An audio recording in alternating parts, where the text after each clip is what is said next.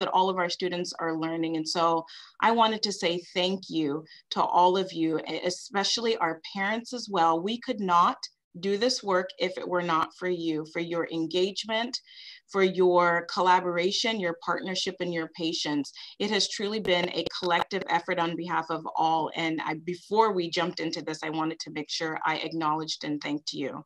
And so this just shares our agenda for today. So welcome and introductions. We'll go through, again, a very brief overview of distance learning and what we have accomplished and information really that we're sharing. We will introduce all of our panelists that are here with us today, and then we will go right into the question and answer sessions that will be facilitated.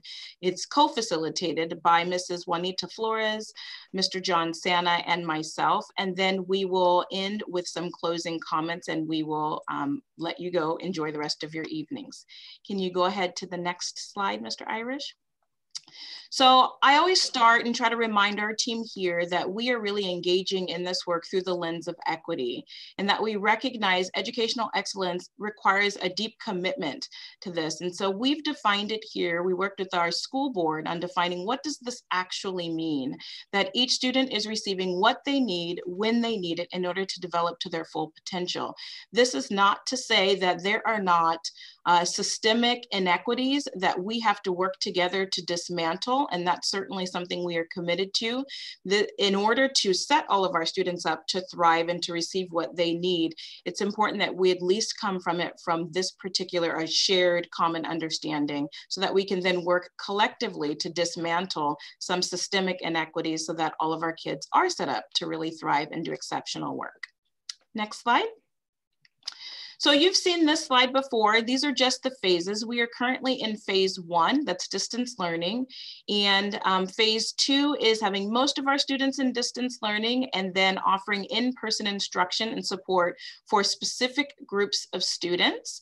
And then phase 3 is the hybrid model where some of our students would be participating in distance learning for several days a week, and then a couple of days they'd be participating in in-person learning. And so I wanted to, before we move on, I wanted to speak a little bit about this because we did receive some questions. So just to make sure we all are on the same page, 2 weeks ago, Governor Newsom released a blueprint for safer economies, and that replaced the monitoring list, which had a structure previously that is now transitioned to a 4-tiered color-coded system. And this system tracks all of the counties in California by the number of their COVID cases that are recorded every single day. And then they look at the positive cases within that county out of the total number of tests that have been administered. And that's how they come up with different tiers. And so yesterday, the state announced that San Mateo County moved from the purple tier, which was the widespread, to the red tier, which is the substantial spread. And so what that means is if a school district or a county remains in the red tier, they have to do so for 14 consecutive days, and then they may begin to start planning for in-person instruction. But again, it has to be 14 consecutive days. And so we did receive a few questions about reopening of school, and we wanted to share some information. So our board did approve our reopening plan on July 16th. And during that time, we outlined specific safety measures and protocols that we would be implementing across our facilities, which we have begun. And at this time, we are currently working with a local partner to offer learning hubs. If you were watching our board meetings, you heard Mr. Irish talk about this concept of a learning hub idea. And that was designed to support our families and our students' learning needs. More specific information is going to be coming about that. But as we define what a learning hub is, because it's not a common term, similar to a learning system, it really is a safe, quiet place that is conducive to learning for students. Particularly when we're thinking about it, it is for students who have the most academic need based on district criteria that we've established. They would go to this location, bring their school materials, and they'd have a dedicated adult that's there to supervise them, but also, and more importantly, to provide intervention support and assistance to our students. It can be assistance with their academics. It can be assistance in trying to motivate them to attend class every day, support with study skills, or even help with technology technology.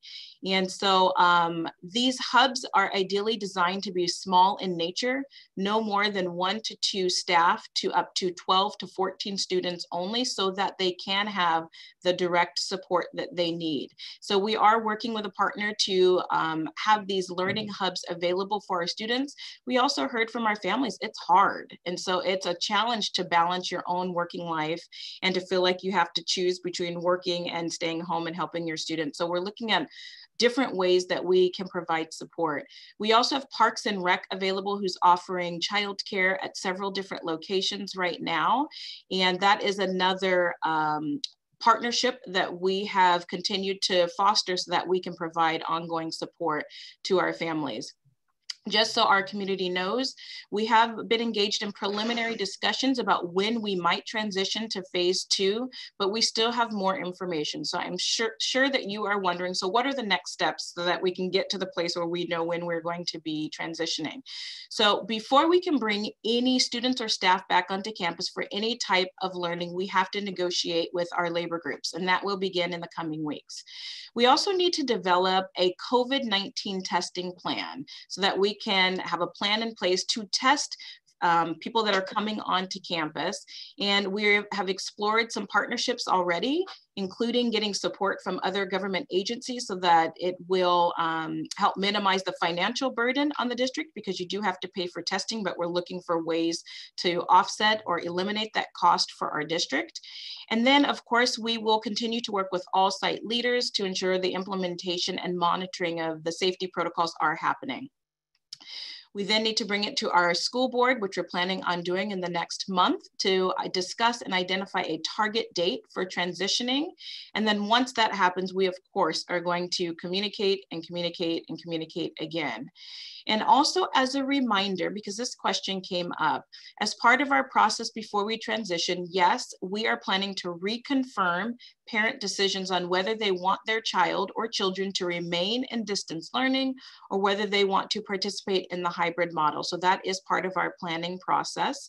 And to cause any angst or worries that you have, we want to alleviate that. What we're trying to do, any transition that we're doing, we're looking to do it in an incremental way with the least amount of disruption to distance learning that's currently in place. We know this pandemic has upended people's lives, and we are always striving to operate in ways that are inclusive and that are communicative and really collaborative. So we will be engaging our community, our staff, our teachers, our administrators, our families, so that we are working collectively and we are in sync. We know that you have established ongoing routines, and so we will make sure that we are inclusive and we are communicating so that it's just clear across the board what we're doing and when we're planning on doing it so that you have time to plan for it. Next slide, please, Mr. Irish. This slide is really just wanted to share with our community how we have spent learning loss mitigation funds that we received. You can see we got $5.6 million, and much of that has gone to technology devices, hotspots, software programs, Zoom video licenses. Next slide, please. Professional development for our staff. We've set aside funds because we recognize how important it is to address social emotional needs, specifically trauma-informed practices. And of course, we are also evaluating various supports for students that are struggling. So you heard me mention the support center or learning hub idea earlier. That's an option. So we've set aside money for that to engage in this work, as well as online tutoring. Go ahead, Ms. Thank you. I'm not going to go through this slide. I just wanted to share to date the technology that we have distributed across our school district. So you can see here the devices, hotspots that we've given to our families as well as our staff. This is really important. One of the questions was asking, well, where can I find information about what's happening related to distance learning or resources that I'm able to secure? And so on the main page of our district website, we have a distance learning hub tile, and you can click that tile and it'll take you to, okay, so this is our district website. This is the tile on the far left. If you click that, it'll take you directly to the distance learning hub. And you can see here we have resources and information and tutorials in both English and Spanish for our community. There's also a tech hotline, so you see there. So if you have any questions about technology, you can call this number, 650-877-8700, extension 8611. It's an added resource to do whatever we can to try to support your efforts so that you are able to ensure your children can get on every single day. Thank you, Mr. Irish. It's just a screenshot. And so I end with this: to push for excellence today without continuing to push for access for less privileged students is to undermine the crucial but incomplete gains that have been made. Equity and excellence cannot be divided. And this is truly at the core and the heart of our school district. We know that there are inequities, and we are committed to working in partnership with our families, especially with this pandemic, the challenges that it has caused for us. But we are really excited to continue to engage, to answer questions, and to partner with you all so that we can do our best to serve all of our students really well. So at this moment, I would like to now turn it over to Mrs. Flores, who is going to take the lead on introducing each of our panelists, and then we will jump into our question and answer session tonight. Mrs. Flores. Before we begin, I'd like the panelists to please themselves. If you can just indicate the role in the district, where you work, and the length of time you've worked in education. If we can start with Mr. Cavacha. Well, good evening, everyone. My name is Jonathan Cavacha. I am the proud principal of Martin Elementary, and I've been in our district. This will be my 16th year. Thank you. We can go on with Mr. Lent, I think, next, and then we'll just go from there. Good evening, everyone. My name is Daniel Lent. I'm the proud principal of El Camino High School. This is my 6th year at El Camino High School. 20 years, over 20 years in education in total. Thank you. Mr. Claiborne. Yes, good evening, everyone. My name is Eric Claiborne. I am the Child Development Coordinator for the district. I have been in early education and in childcare for over 30 years and have been happily a part of the South San Francisco Unified School District for 19. Thank you. Thank you. Ms. Mert. Hello, I'm Debbie Mert. I'm the principal at Monteverde. I've been in education for 34 years, 31 of them in South San Francisco. Thank you. Ms. Oseguera. Good evening. My name is Ms. Oseguera. I have been at South City High School for 19 years, and I teach English. Thank you. Ms. Hahn. Hi there, my name is Barbara Hahn. I'm at Altaloma Middle School, and I've been teaching math there for 17 years. Gotta tell you, best job ever. Thank you. Ms. Rovetta. Hi, my name's Lori Garcia-Rivetta. I teach 3rd grade at Bury Elementary School. I have been in education since 1989, and I went through all of South City schools from kindergarten on up, and I've been teaching in South City on and off since 1992. Mr. Pasucci. Hi, my name is Mr. Pasucci, Troy Pasucci. I'm over at Ponderosa in my 24th year, 23 years over at Spruce. All of my years have been in this district, and just happy to, be at a new place and experience new things. So looking forward to tonight. Thank you. Welcome. Ms. Chan. Hi, my name is Marilyn Chan. This is my 17th year in education and in the district. I am the ELA TOSA, which means I work with English teachers and English language arts teachers on professional development and curriculum. And I also teach English this year at El Camino High, 9th grade. Thank you. Ms. Burns. Hi, I'm Ms. Burns, 3rd grade, Los Cerritos. This is my 4th year in the district and 22nd year teaching in education. Great, thank you. Mr. Gurney? Hi, I'm Greg Gorley. I'm the English teacher at Baden High School. This is going to be my second year, and I believe this is my 5th year in education. Thank you. Mr. Vina? Hi, I'm Brian Vina. I am an 8th grade social studies teacher at Westboro Middle School, and I've been at Westboro for 26 years. Thank you. Mr. Rachel?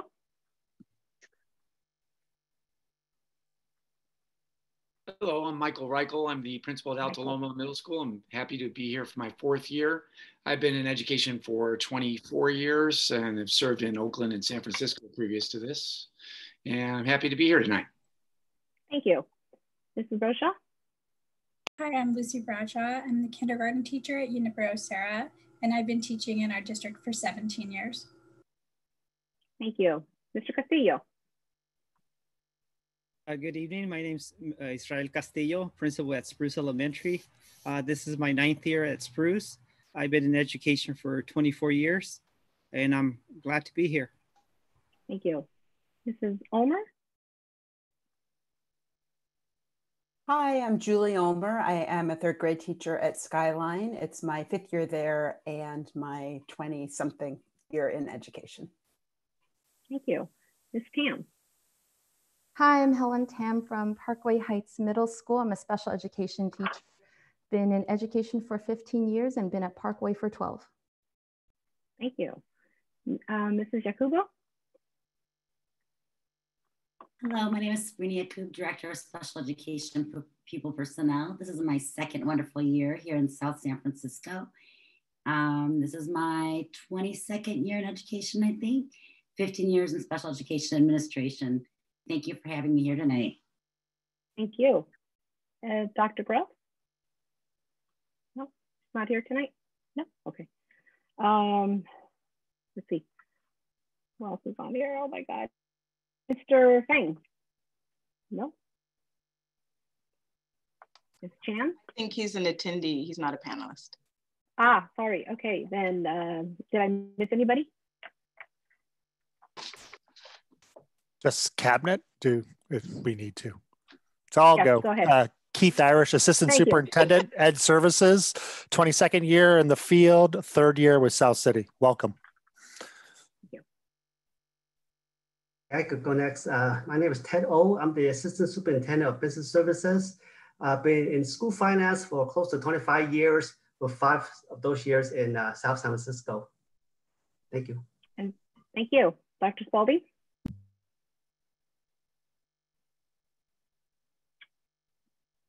Good evening, Jay Spalding. I'm the head of human resources in the South San Francisco Unified School District. This is my 13th year in South San Francisco Unified and my 28th year in education. Thank you. Thank you, everyone. Welcome. Dr. Moore? Wonderful. So you can see the wealth of experience and expertise that we have tonight. So we are going to go ahead and jump into the questions. So I am going to start with Mrs. Ulmer from the elementary lens, and then Mr. Lunt from the secondary lens. The first question, how or what should we do for PE at home? I love that question. And I really encourage everybody, if your teacher is not providing to PE, to try to get your kid away from the screen for the afternoon. We try our best to include as much as we can, but we do have limited time.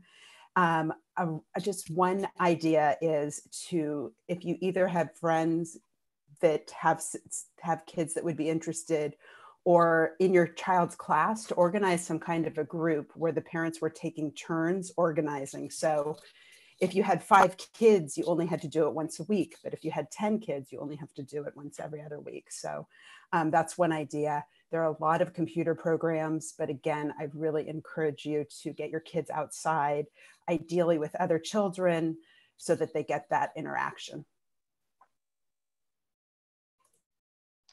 Thank you. Mr. Lunt, secondary.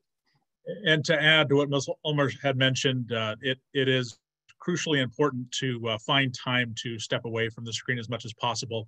Our PE teachers, and I'm sure this is the case across our district, really were intent on trying to provide the best experience possible, blending instruction online as well as incorporating several aspects. There are logs that students need to keep, as already mentioned. one way a parent can really help support students in physical education is, as much as possible, we know every situation is different, but to find a dedicated space so they can stretch properly, follow along with some of the live instruction with PE, which usually is stretching and warm-ups and so forth. There's several units. I was able to witness a unit the other day where they were learning about basic first aid, and they were using a lot of different visuals and so forth. So it's not just about the physical aspect, although that is something that they need to keep up on. And one way, as always, as parents, to check in with them about their daily logs. Ask them how much time, what logs are expected of them, and to keep up with that. Thank you. Thank you. Mr. Santa. Let's hear from our I'm sorry, Mr. Santa. That's okay, thank you. Let's hear from our elementary teachers. This question is directed to Mrs. Garcia-Rivera and then Ms. Burns. What suggestions do you have about how we can bridge the learning gap for math, since it builds on itself? Sorry. I enjoyed that question when I saw it, because it presumes that we usually don't have a gap. And that's one of the things in education. I've been teaching for a very long time, and I've done every grade, and I have never once had a class where everyone was at the same place. Gaps are just part of education. It's what we do. Find what each kid needs and try and reach them there. So we work with small groups, and in class, we find the different levels, what they need, and we put them together and work with them. Now we have online, we have some additional great programs that are really helping us. iExcel is a new program that it's not new, but it's new to us, that we've brought in, and it's amazing. The kids go through and it finds for them maybe a skill that they missed in kindergarten or first grade or second grade. And we tell them, just go through and spend some time. Maybe you were sick that day, or maybe you just didn't get something, and this will find it for you. So it really is helping us. And it also points out if we have a few kids that have that same missing gap, then we can pull them together. And in our new Zoom breakout rooms, we pull our kids together and can work individually with them. We also have our math program has an online component that we're using more. It's called Think Central, and it provides online lessons where they can click a button and it has the ability to go step by step with each lesson. So it also then, when they've worked through an example, they can try it again. So it allows the kid that needs a little more support in one thing to be working on that, where again, another child who maybe has flown through can move on and do a higher level. So we also do math games, and at home, for your support at home for your child, if you're worried about them, then math games, playing things with them that involve math to make it comfortable, and just making sure that math is part of your everyday. And for most kids with most math all the way through, if you feel comfortable and you see it as something enjoyable that is possible and doable, and see it as a challenge that you enjoy, you will do better with it than if you look at it as, oh, that's something I do at school from 9 to 10, and you're kind of, scared of it. So the more we just make them comfortable and allow them to work through again and fill in the gaps when we find them, I don't think that that's going to be a huge problem. So yes, I would agree. First of all, there's always gaps here and there. And we always start with pre-assessments every year. They are our starting point. We want to find out every year, especially this year, where the gaps are. And then we do targeted interventions of small groups. We're going back to the basics more often than just once a week. Teachers are very aware of the responsibility of reteaching, designing new lessons that teach and fill any gaps in the math foundation skills, and incorporate the new technology and tech programs to reinforce and practice their math skills. The district has also given us and continues to offer us trainings in many subjects, including math, and as well as providing us with fabulous math specialists, TOSAs is what we call them, that offer us additional assistance as needed. And it's been great to have them on our side. We have had staff meetings where we share concerns around learning loss that potentially occurred last year, and where and what we should do, where we should begin this year. I concur with some of the programs like IXL, Think Central. They self-adapt to where students' individual gaps are, and innately they build upon themselves. And it gives us and you reports of a problem area that can be shown to parents, so parents can also help with this work with their children in those specific problem areas. And these are just a few of the math adopted programs teachers are using. Thank you. Let's hear from our secondary teachers. This is for Mr. Vina. My son's a freshman, and given the unorthodox transition into high school, I feel more responsible now to help him stay on top of his assignments. I have signed up for the daily emails. I have access to his grades, and I would like to know if I can contact his teachers directly to inquire about a missing assignment or missing credits for any assignments. Well, first of all, I would congratulate the parent because they started off with the right steps. I mean, they're involved, they're checking the email, they're checking the different platforms, the teacher landing pages to check on their student. Before I would email, I'd probably recommend to the parent to talk to their student and see if they've checked in with the teacher first. Especially with 8th grade and moving into high school, the students need to be self-advocates and start advocating for themselves. Now, once you've talked with your child, and if you're not really liking the answers they're giving, then I think it's totally appropriate for you to reach out to your child's teacher. So that's what I would recommend. Thank you. Ms. Osagira, I have a question for you. I would like clarification on what a Wednesday should look like academically. What is my 9th grade student supposed to do Wednesday as far as logging into class? Thank you so much for the question. We have been seeing some students struggle with the asynchronous Wednesdays. What we want to reinforce with them is that Wednesday is still a learning day, and what we are looking for is a measure of participation. So as teachers, we're still required to take attendance on Wednesday, but depending on the teacher, there's different ways that we can do that. This can mean that a student will need to fill out a Google form for a teacher or complete an assignment.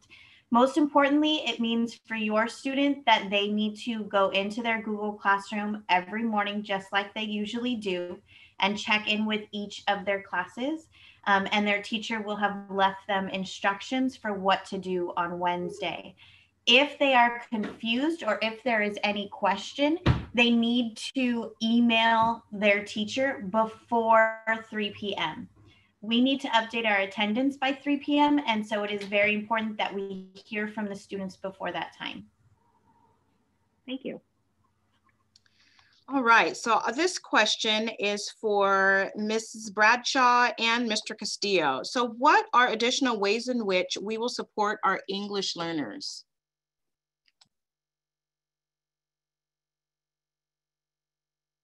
Okay, so one thing, kind of the silver lining, that I've found with distance learning is the opportunity to have an uninterrupted small group. I teach kindergarten, so you can imagine there's 20 kids when I'm trying to work with 4 on the side. So being able to do small group work through Zoom gives them all an opportunity to speak.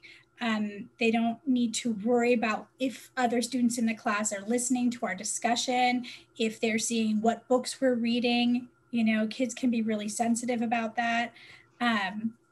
So that has been a really nice added feature, something that's going well with this. The other thing that I've found, and again, you know, I'm with kindergarten, so it's much different, but with assigning work in the classroom, if I give different students a different assignment, it's very noticeable to them and can make them uncomfortable. Whereas on Seesaw, I can easily assign different assignments to different students and they don't see each other's work. The same thing can be done on Google Classroom. And Seesaw will also allow me to repeat the directions, even, you know, at a slower rate, to retell a story. So I find that there's a lot of ways that I can support them with the tools that we're now using. So that's kind of, you know, just from what I'm doing. But I will say with Google Classroom and with Seesaw, it's a blank canvas. It's not, there's not curriculum there that I'm clicking on. We have to create it and assign it and modify it if we can. So it's not quite very simple shooting it out there. There's a process that takes time. I'll go ahead and share as administrators. One thing that we've done is we've collaborated with our teachers and provided some LPAC data. Our new director, Dr. Groth, and her TOSA teams were able to provide us new LPAC data that allows us to group students based on language development. So we've had an opportunity to really dissect this data and create small groups. And during our flex time for teachers, we have created some synchronized learning with breakout rooms with our paraprofessionals. Another thing that we've done is create additional support material, packages that focuses on language development. This includes some front loading for new vocabulary for next day's lesson. And it really helps with scheduling our paraprofessionals strategically to assist the students based on their LPAC levels. We made some on-site appointments with some parents that are dealing first time with technology usage. Even though the instructions and videos are there, sometimes they need in-person instruction support. So we've had some parents come strategically following the distance learning protocols, but having them on site so we can teach them and train them on how to implement this new device, the new ways of learning for this pandemic. I've also paraprofessionals and office staff has been communicating ongoing basis to ensure that students are completing activities and understand that sometimes you'll log out, but then you come back for your small group activities in the afternoon. And also encouraging teachers visiting through Zoom and encouraging to continue and maintain those strategies that are very effective for English learners. I know it's a different platform, but just that constant reminder that we are doing a different platform, but the specific strategies are still applicable, even though the platform is different. That's all I have. And I think our teachers are doing a great job, and it's wonderful to be able to provide that support. And in addition to that, is important to continue the communication with our families and see what additional support they need, not just the academic portion, but also the other needy things that may come during this time. So support them, not just with the learning implementation, but also the additional supports that may be within our neighborhood. Thank you, Mr. Castillo. So another question, how can we support, this is for Mrs. Bradshaw, again, how can we support students with learning needs who may need extra help? Yeah, and the answer is kind of similar, you know, the opportunity to do uninterrupted small group work where no one's aware of what I'm assigning on Seesaw. But also what I found to be really helpful is having data. Unfortunately, I love the data. So we're using Literally to assess. And so for me, I can look at what elements of comprehension my kids are struggling with. Like right now it's details and stories. So I can assign a specific assignments or change our class discussions to tailor them to what they're not doing well with during assessments. And also there's a lot more informal assessing you can do, you know, with Google Classroom and Seesaw. So you can see how kids are answering questions and you get a pretty good feeling of what kind of supports they need. Thank you. All right. I have the next question, and this is directed to Mrs. Garcia-Rivera and Mr. Irish. It is a statement that has a question in it, so I will read it and then request your responses. I want to applaud the teachers for putting together a collaborative and robust curriculum for virtual classes. Because it is going so well, I would like the school district to consider making Wednesdays a live school day, as well as extending the school day on Mondays and Tuesdays, Thursdays and Fridays. Even a simple and short check-in on Wednesdays for 20 minutes or so will help. Is it possible to have live instruction on Wednesdays, or at least a check-in? Particularly given to the shortened days for the rest of the week, my child gets so much from the live instruction and the routine it provides, consistency and structure. Go ahead. Mrs. Garcia Rivera, your reply? So the question made me very happy. The idea if that their child is getting so much from it says a lot, and that they think we're doing so well makes me very happy that we're making it look easy, because I guarantee you it's not. And it correlates to the old expression that it's trying to learn how to fly a plane while you're building it. We're learning everything as we go along. So every teacher I know is spending hours after school, weekends. We're learning all the technology, the Google Classroom, as she mentioned, nothing's on there. We're having to learn how to post things to there, how to make it so it goes to each student and that you can actually get something back, how to organize it in a way that the kids can find it. We're learning how to post links and to do so many different things, and getting information out to parents and meeting individually with parents and students. Trying to now set up times to meet with the speech therapists and our reading specialists, collaborating with our teammates, our grade level teammates, in ways that we could quickly chat at recess, and we don't have that anymore. So we're spending nights and weekends and all day Wednesday putting together all of this and trying to make it as seamless and successful as we can. I guarantee you this is not the time to take that time away. We really don't have it. We're not just going, oh yeah, Wednesday, we're sitting around. We are really working hard, and we want it to be as productive as we can.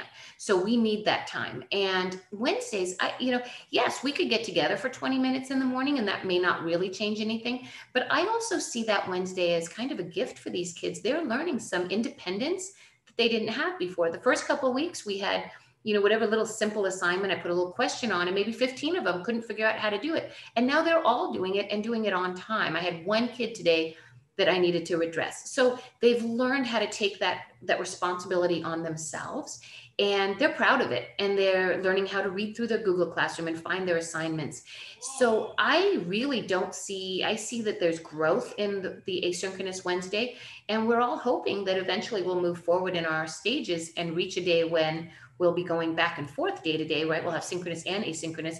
We don't want to just guide them all the way through and then say, okay, now you're asynchronous one day. They have one day a week where they have a list of lessons that they're working on. I think that that's a really good thing. If somebody needs, and every class is different, so I think a teacher can, up to them, if they choose to, meet with their kids in the morning and have a little check-in and get things going. But I don't think it's something we should mandate or take away that asynchronous day. I really think that we need all that time to be working on the things we're doing. Anything to add, Mr. Irish?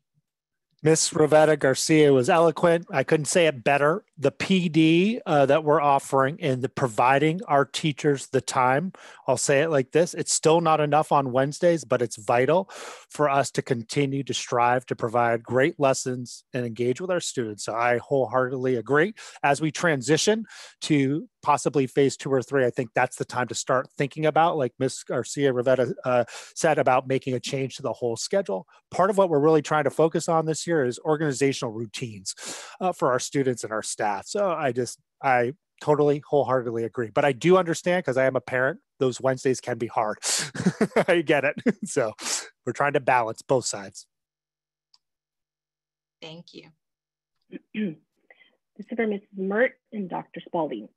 What programs are available if students need mental health support, and how might a access the help?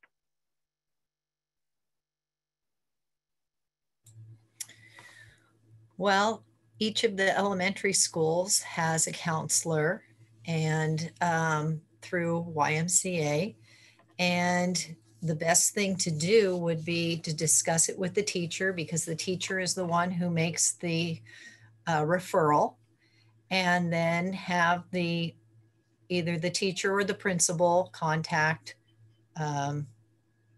the counselor, and the counselor will be contacting the family, and they will have to, of course, fill out a couple of forms. because this way, this year, we're doing virtual sessions.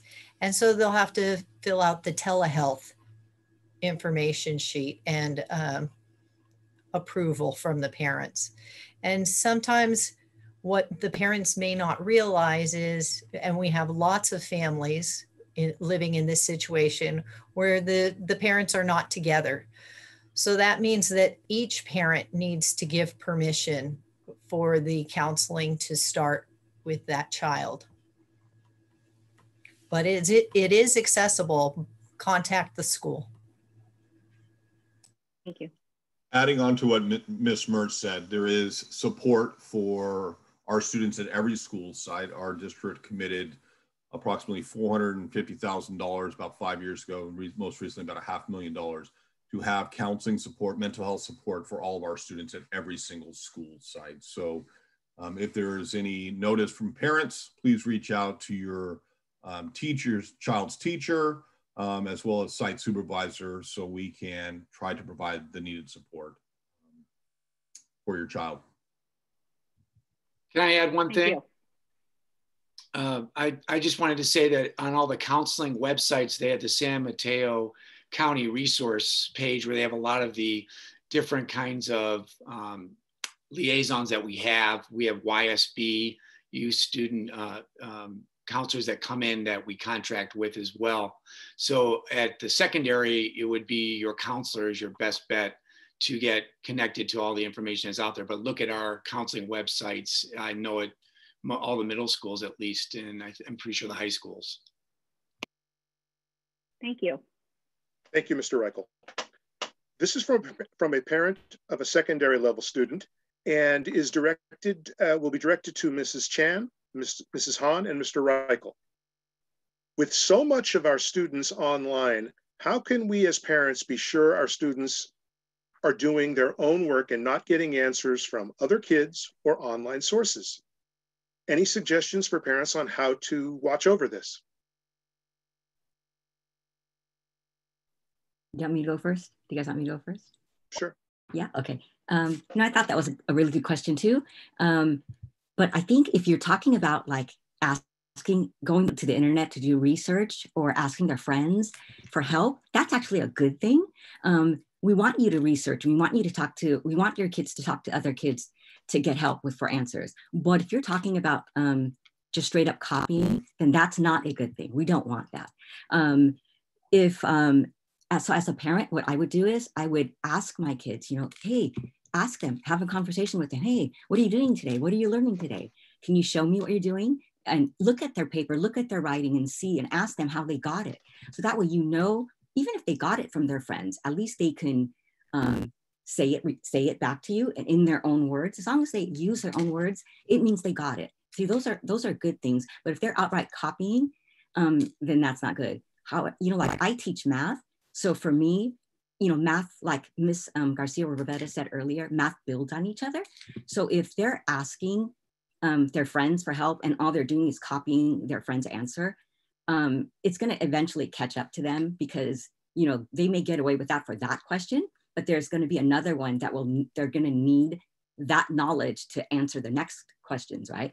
So the best thing, I always say is talk to your kids, ask them to show you what they did. And when you ask them to read it to you, to explain it to you and share their knowledge with you, that's always like a really good thing. And there's one more thing I want to add before I give it to Marilyn. Working with your kids is actually a great thing. Asking your kids, looking at their work, those things are actually really good.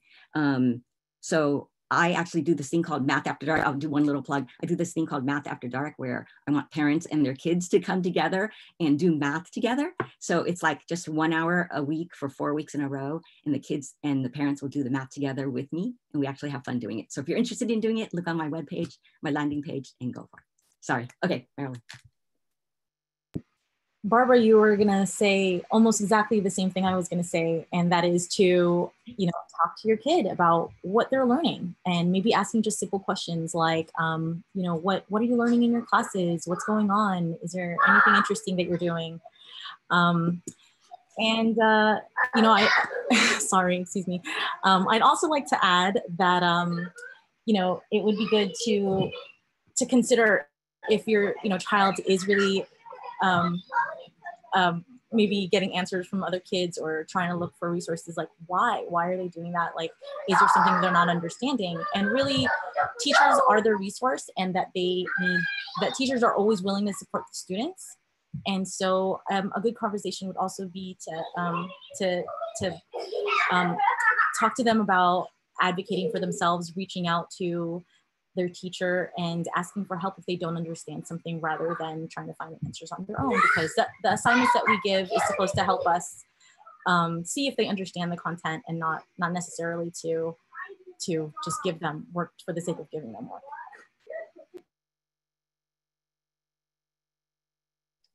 Mr. Reichel? Do you have anything to add?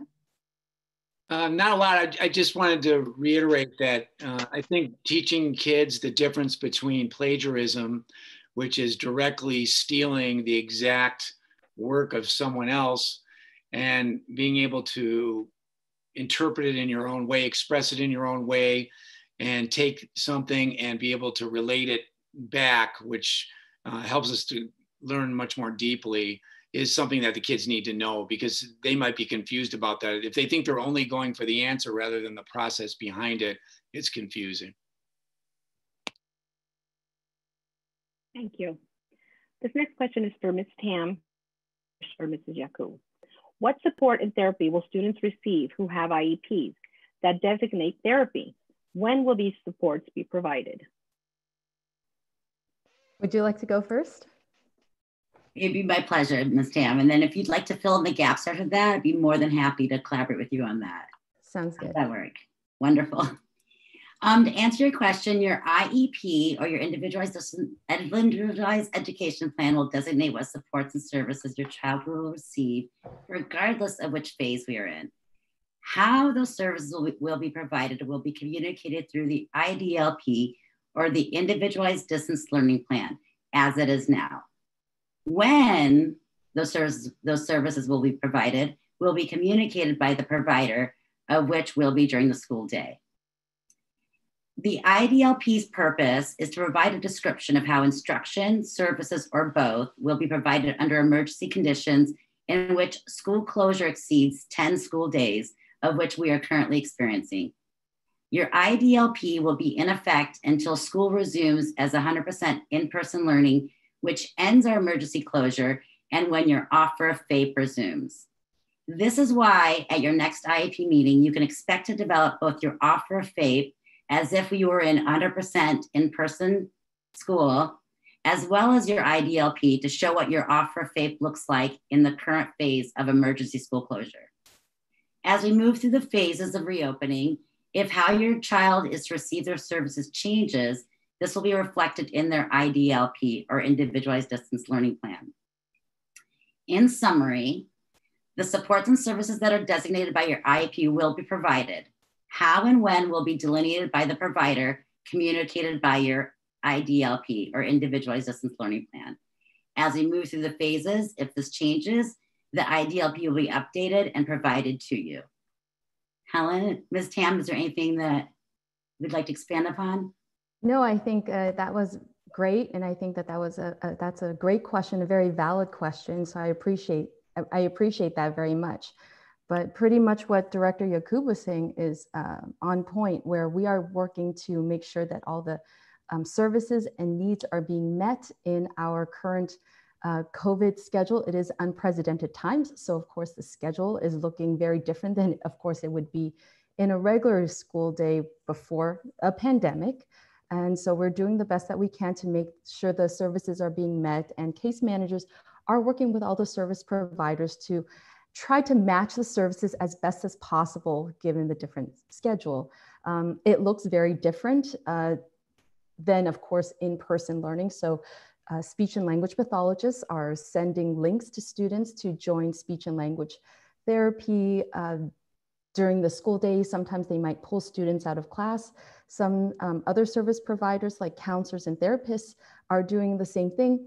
Another option that I've had is that sometimes service providers join my Zoom class, but I pull them into a breakout room so that they can provide services for students in a breakout session. So we're trying to be creative and work with what we have, but I know that I've worked with Mr. Irish and Director Yakub even before school started to try to figure out how to make this work. And I think it's looking pretty good. Thank you. Mr. Irish, do you have anything to add? All right. This is for you, Mr. Lunt. How will advanced placement classes work with them having to take the AP exam in May when they will have new classes that semester? It's a great question. You know, this is something that we talked about quite a bit in the summer when we were looking at certain schedule options. And obviously, as we all should now know that our students in high school are taking 3 classes this first half of the year and then 4 classes the second half of the year. So we have students currently taking AP courses, but all AP testing will be done in May. So that hence the question. What are we doing to prepare those students that are taking AP courses now versus those that will be taking the same AP courses perhaps in spring? The answer is ongoing. 2 major forms of resources that we have is one comes from College Board itself. College Board is the entity that creates and governs the testing of AP courses. And they have provided several online resources for students and for teachers that students can look at in real time within their units now, but also that resource will be available during the spring terms when they're not taking the course. AP teachers are meeting with their administrators as well as talking about how we can support them during spring terms, which primarily can be in the form of after-school workshops, which they would normally do with all AP students that were taking the course year-round that maybe had forgotten a lot of the materials in the earlier part of the year anyways. So there are a lot of online resources as well as plans for workshops, after-school tutorials, and help leading up to that May test. Thank you. Okay, this next question is from an elementary parent, and it is going to be addressed by Mr. Pasusic, Mr. Castillo, and Mr. Cavacha. I believe that the amount of work given after school ends for my elementary age students on the screen is too much. My kids are on the computer up to 8 hours a day and we don't get outside. Can someone speak to this and speak to what homework is doing to show the teacher what they have learned? I agree. 8 hours is way too much.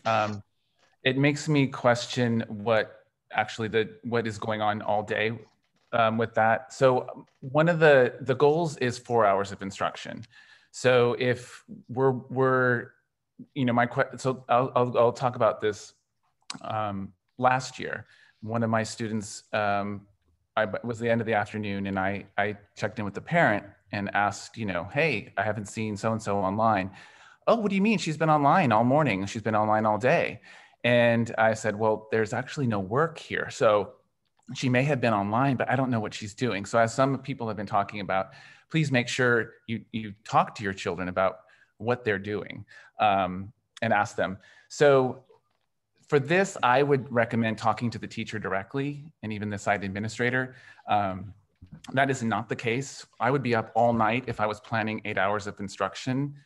There's not enough time in the day for me to even review 4 hours beyond. So I guess for me, for homework, one of the parts of this question is, you know, what am I getting out of it as the teacher? After I'm giving my live instruction, I'm assigning asynchronous work, homework for them to work on that can tell me how they're doing. I can't really tell when I'm looking at, you know, a group of, you know, 20 boxes. I can get a thumbs up, thumbs down. I can get some shared screens and things like that, but I don't get a lot of feedback. Where I can get that feedback is that independent time where they're doing IXL or Prodigy or Think Central. And then I can go, ooh, this child needs more help with this. And it drives my lessons for the next day or review days or what I need to do. So again, talk to the teacher and the site administrator. That is definitely way too much. Getting them outside, getting them breaks. When you see your child frustrated, it's okay, especially on an asynchronous day or during asynchronous work when they're not necessarily live with their teacher. to give them a break and take them outside for 15 minutes and 20 minutes. They can come back to those assignments, talk to the teacher and say, hey, it's been a rough afternoon. Can they work on this evening? So teachers are very, very flexible. Yeah, and this is Kavacha. And to add to that, definitely 8 hours seems to be way too long.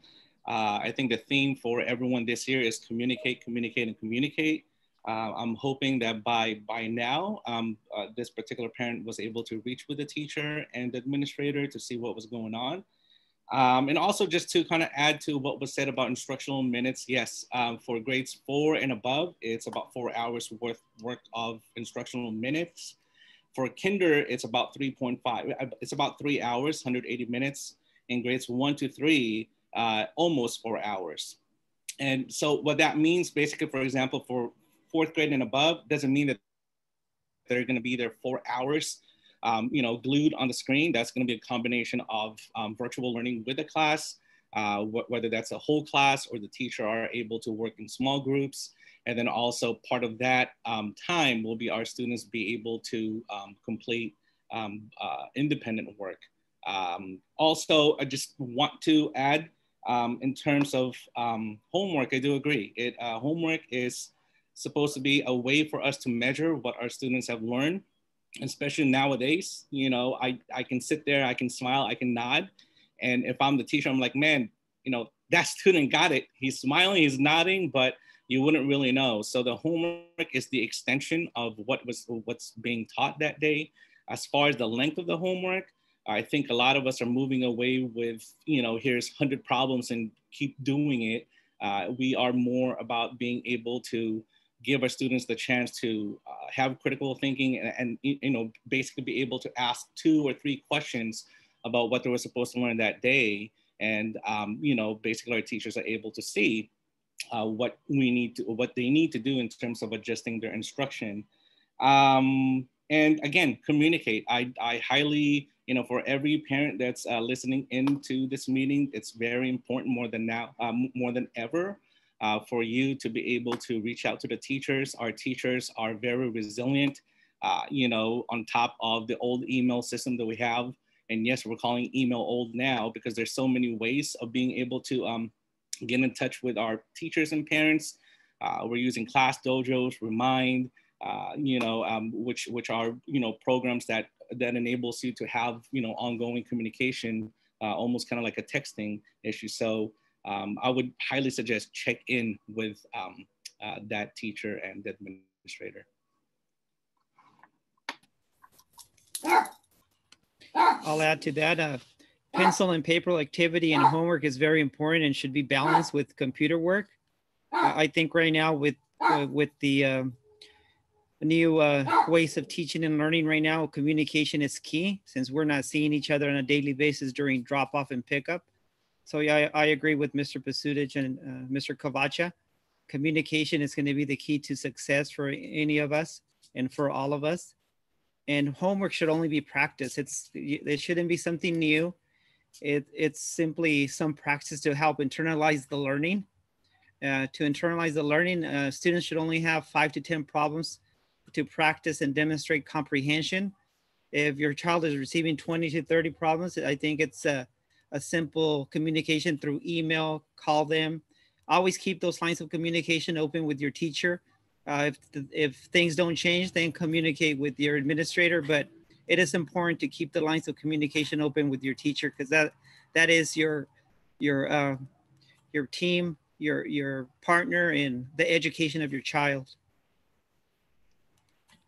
Thank you. All right, so the next question is for Mr. Gorley and then Mrs. Tam and or Mr. Veenan. So if you guys have something similar, you can just say, I agree with what my colleague said. Can you provide parents with strategies on how to support students learning at home? What can parents do to help their kids be successful? I can go first if you want me to. So in thinking about an answer to this question, I thought I would run it by my students.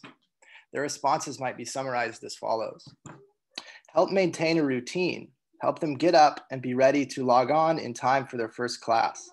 I know this may not be something all parents can do, but at least help them establish a routine and help them carry it out. They also said they needed autonomy, meaning leave them alone during class, just as it was when the school was in person. So this was the main feedback I received. I agree and echo their advice to you. However, I would like to add one more, and that would be to encourage them. There was a study done about how children learn best. The study was done in India. The researchers placed the computer in the middle of a neighborhood and directed children to learn and figure out a specific task. The researchers set up 3 different scenarios. The first found a person micromanaging the students' learning, directing and dictating their every move. The second scenario had the children learn the task without any adult supervision or direction, kids just learning from and with each other. The third had an old woman who they called a grandma figure, providing encouragement to the children as they worked together to learn the task. This grandma only said things like, "Oh, wow, good work, keep going, you got it." After assessing the children's learning, the researchers found the first to be the least effective, the second to be the second most effective, and the third to be the most effective scenario for children to learn in. So my point is to be hands-off with your children, but give them encouraging positive support as they work through their distance learning. Even if you aren't able to be around during class time, ask them about what they learned and give them positive, encouraging feedback. To sum up my response then, I would say help your children establish a routine, help by giving them space while they are doing their classes, and finally, perhaps most importantly, give them positive feedback and encouragement. Yeah, I would definitely agree with that. Great. Thank you, Mr. Vina. Ms. Tam, anything to add? Yes, I would agree with that. And I would also like to reemphasize what Mr. Cavacha and Mr. Castillo said, which is communication, communication. I think as a teacher, one of the most important things for me is when I get feedback from parents. And so if there's anything that the family needs, I know that at our school site, there's been students who have needed technology, hotspots, school supplies, calculators, whatever it is. Please let the school know, let the teachers know so that we can support you at home so that the students can learn best. So that collaboration is key. Thank you. From the elementary lens, are there strategies we can give our parents if they differed from what we heard at secondary? Ms. Ulmer and Mrs. Garcia Rivera? I want to reiterate everything that was said already. It's the same for elementary. It's not overnight that they have to become more autonomous. So we're slowly stepping up the autonomy. The quiet space, if they could have few interruptions. If it is going to be at all noisy where they are, our schools have earbuds for them.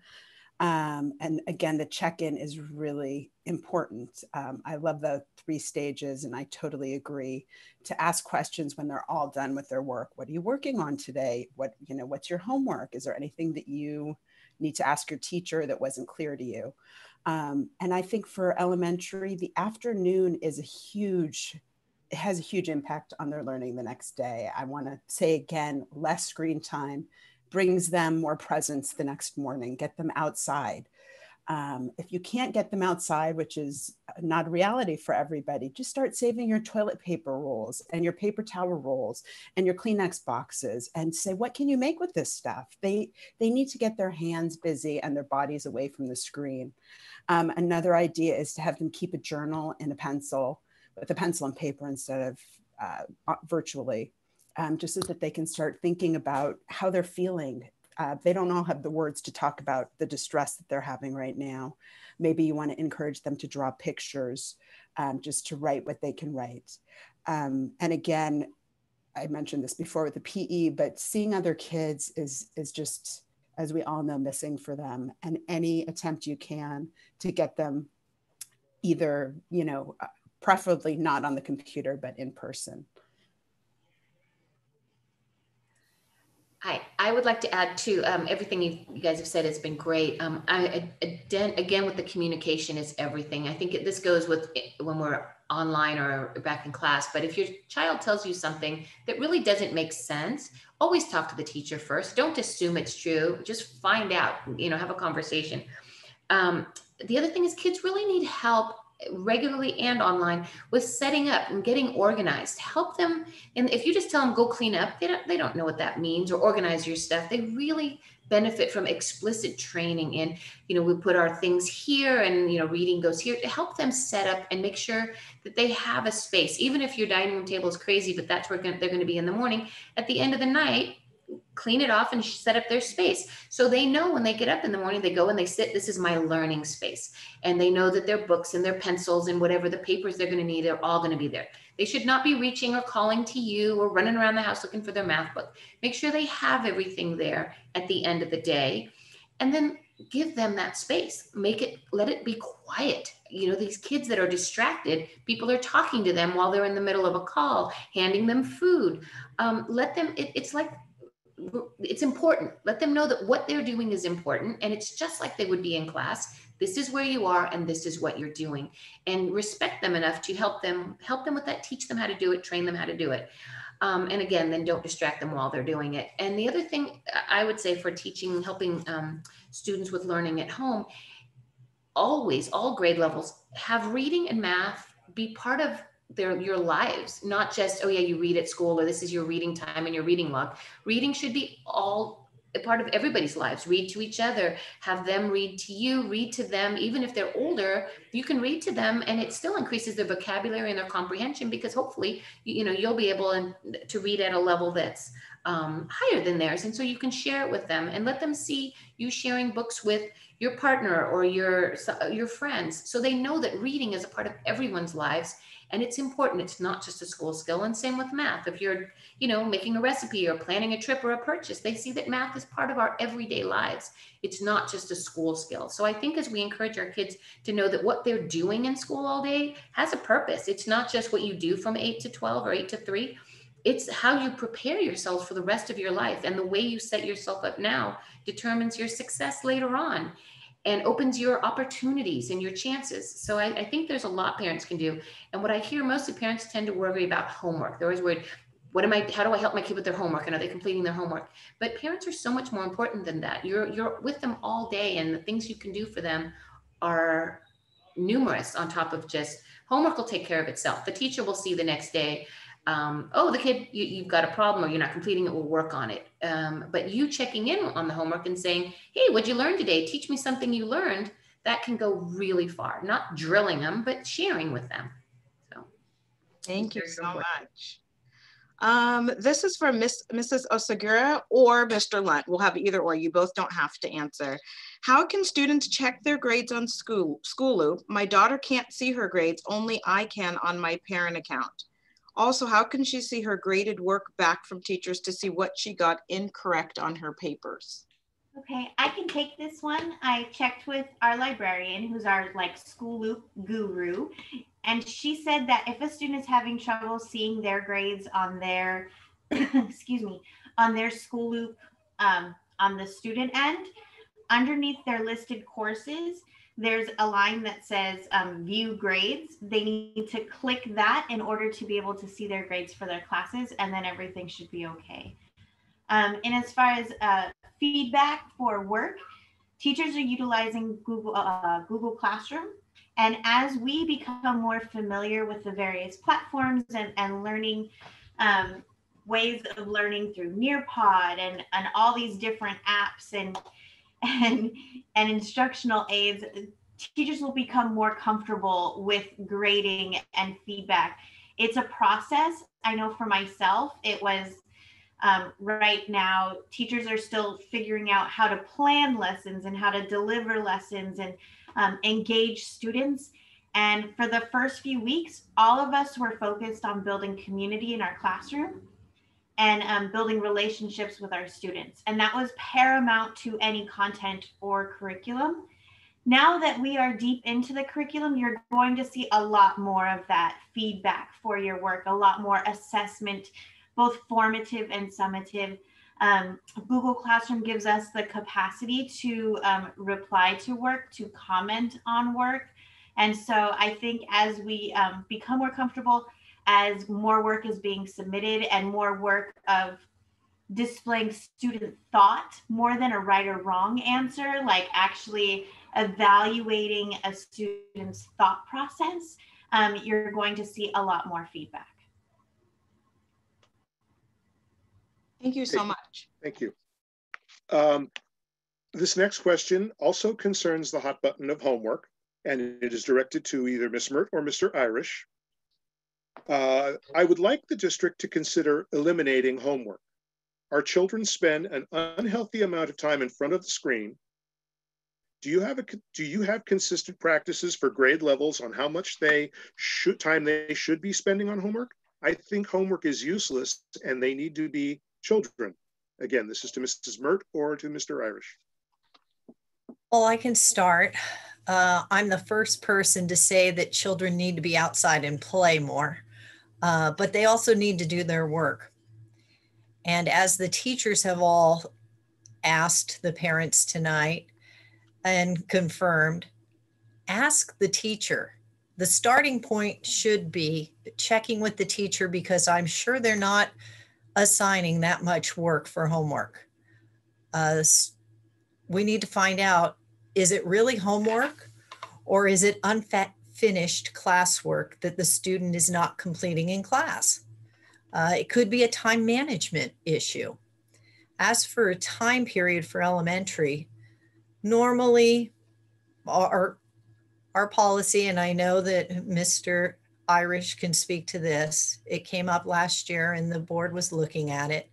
Our old policy is about 20 minutes for first and second grade, less for kindergarten, no more than 30 minutes for third, about 40 for fourth and 50 for fifth. So no one should be working over an hour on homework at the elementary level. And you have to know that homework is a review of skills. It should be independent. The teacher teaches, they do some group work together. It's the I do, we do, and then we turn it over to the you do. And you do should be independent, and every student should be able to. And if they can't, then you should be contacting the teacher. And you have to look at it this way. It's also building responsibility. And we're talking about the need for students to be practicing things and getting in the good habits. It builds responsibility, and in normal circumstances, it would be take it home, do it, and bring it back. And bring it back is usually the hardest part for homework. And we really don't understand that part at the school. And if you want to get the students away from the screen, have them read. I can't think of one teacher that would be opposed or unhappy if the students were reading instead of sitting on the screen.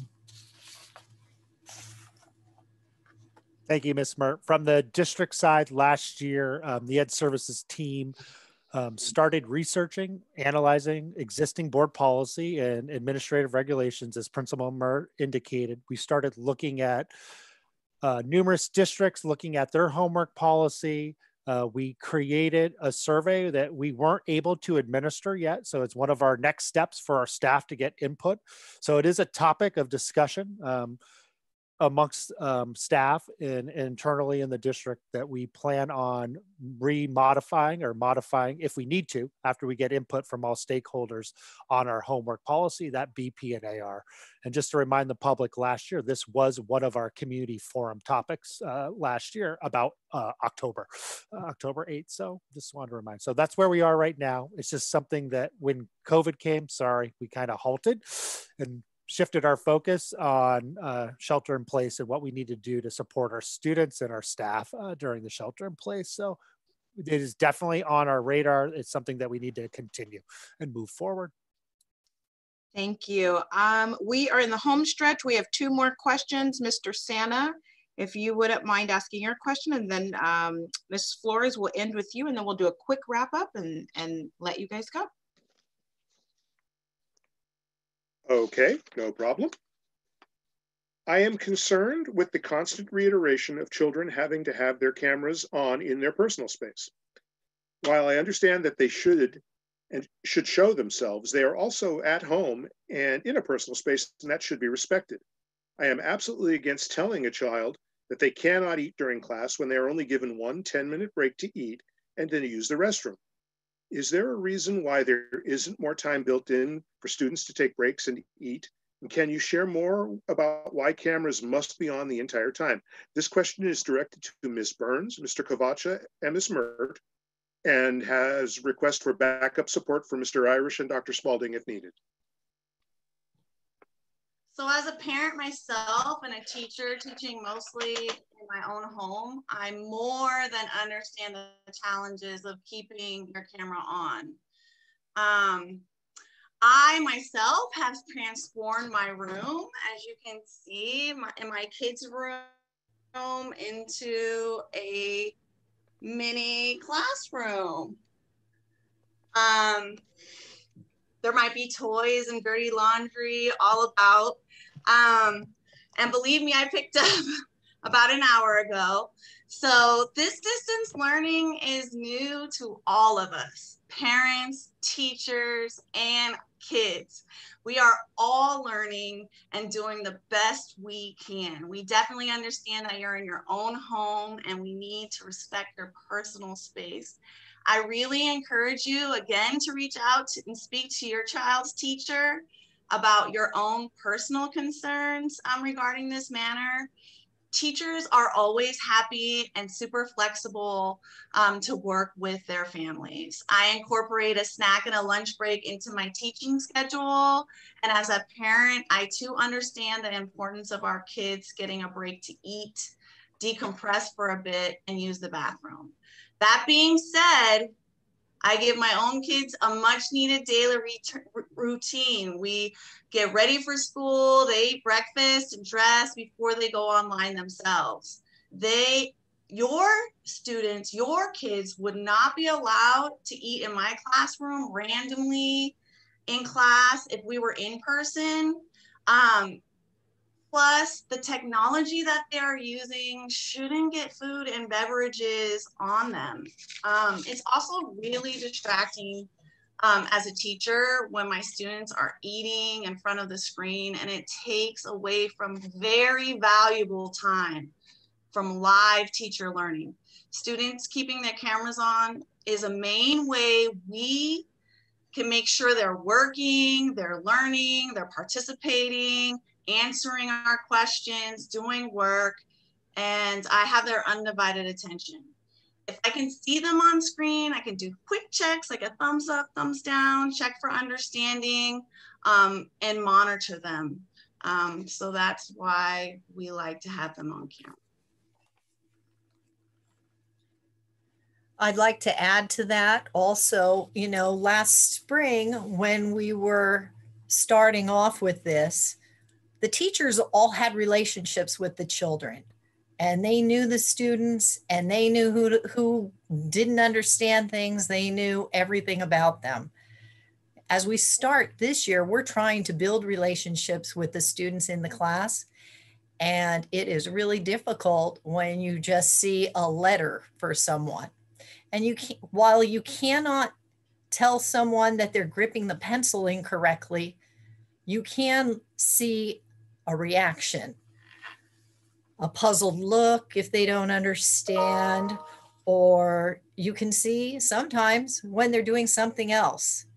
If Mr. Pasudich had seen that student's face when she was playing her video games or watching YouTube, you know, when someone's laughing hysterically, you know they're not laughing at your screen share of your whiteboard. But we can also see the flash of light on their face. And myself, we have asked a student ongoing one day, please turn on your camera. In the chat, please turn on your camera. I went over to the house. No one was there. The teacher was broadcasting to an empty home. So we need to know really what the students are doing. And if it's a privacy issue, I recommend that you put the student up against a wall so that it's not broadcasting in your home where other people may be walking or doing laundry or cooking for the children. There's ways around this. And as all the teachers have said, we want to be flexible, but it's also a safety issue. If the camera's on, we see who's watching. We see who is watching the teacher, and we see who's watching the rest of the class. And as one teacher put it, it's creepy when the camera's off because you don't know who's watching you. So I turn it over to Mr. Cavacha if he'd like to add anything. Yeah, no, thank you. Just a couple of things. I mean, yes, I think this is all about setting up expectation, and your students, you know, having the camera on is very important because we need to be able to see them. But I am sure, and just looking at all the different expectations our teachers have set for virtual learning, one of them is that we do allow students to turn off the camera, like what Ms. Mertz saying, if you need a momentary privacy. You know, the best case scenario is make sure you don't have the hallway on your background because we don't want to see who's coming in and out of the restroom and whatnot. The wall being behind you, I think is the best bet. But if that's not a possible thing at home, then definitely, you know, in cases like that, they can turn it off. But as far as them turning it off the whole time, you know, the expectation is they shouldn't be able to do that.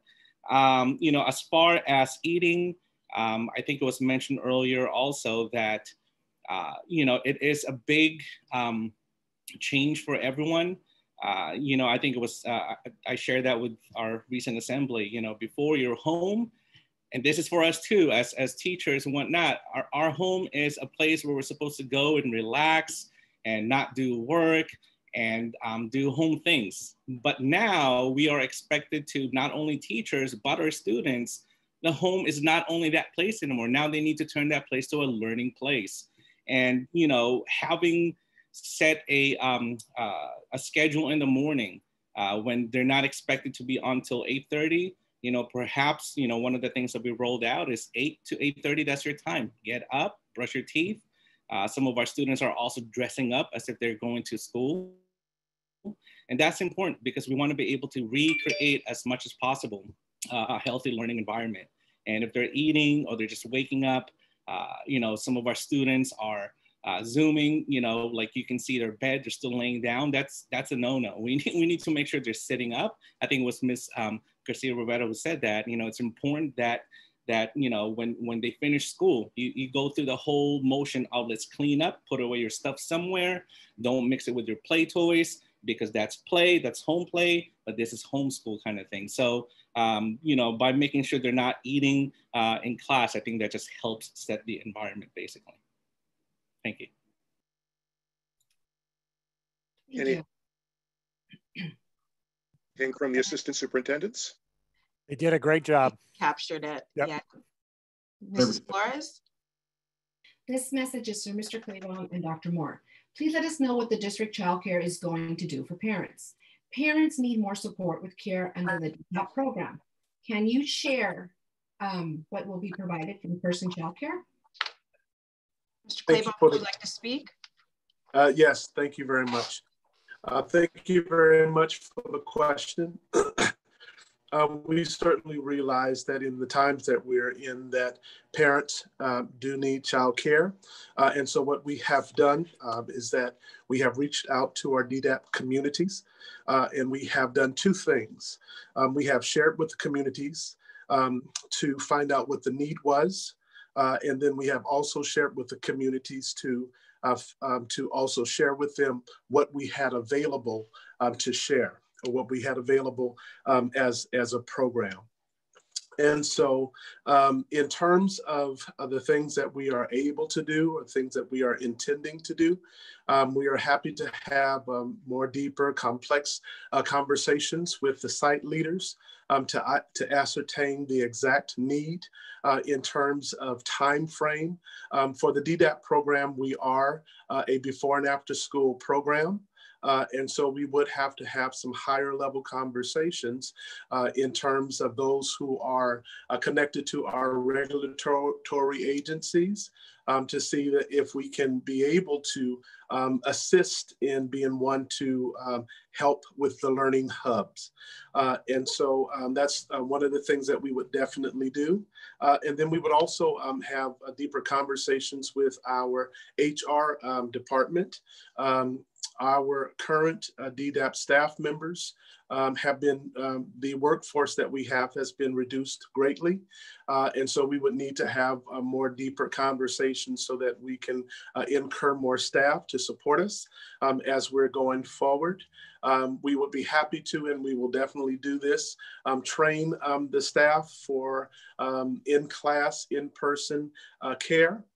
In terms of just the guidelines and the procedures and the protocols that are needed in the COVID climate that we are in. And we'll just be happy to do all that we can to assist our community. We have 3 communities that we serve with the DDAP program. We serve the Berry community. We also serve the Juniper Serra community, and we also serve Skyline. At one of those communities, we are actually serving students in person.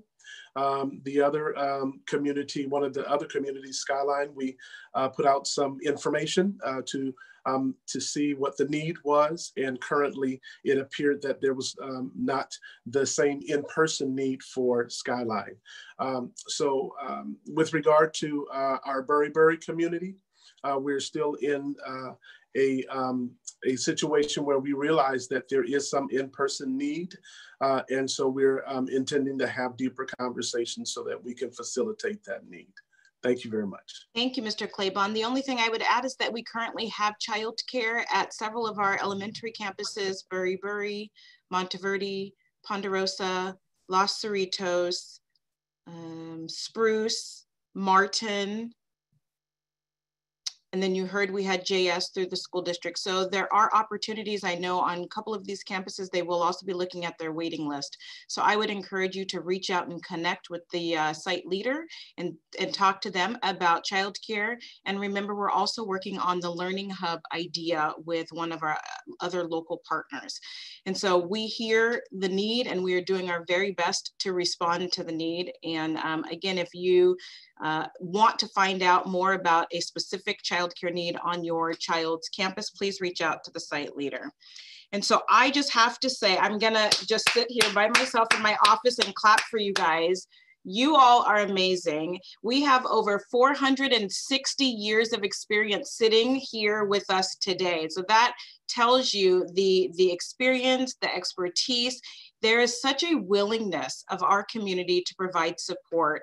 We heard a lot of themes about communication, engage, reach out, provide support, ask questions, interact with your kids. That is really what it's all about. I want to thank every single one of our panelists. You all did an amazing job representing your schools and our school district. I want to thank our families for engaging as well.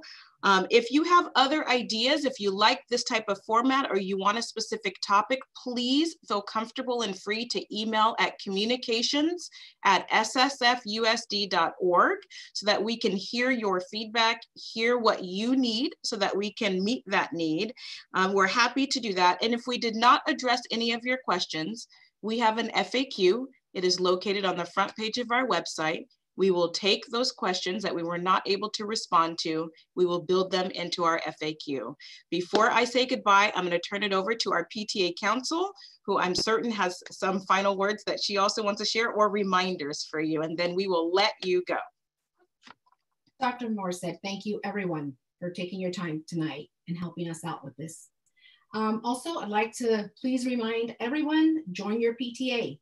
Ask your parents, the grandparents, the uncles, the aunts, the neighbor, anybody, the guy at the supermarket, your best friend, anybody, everybody can be a member. We need to get our numbers up. Just because we're not in school, we're still a PTA and we need to keep strong. So please, please help your PTA go up.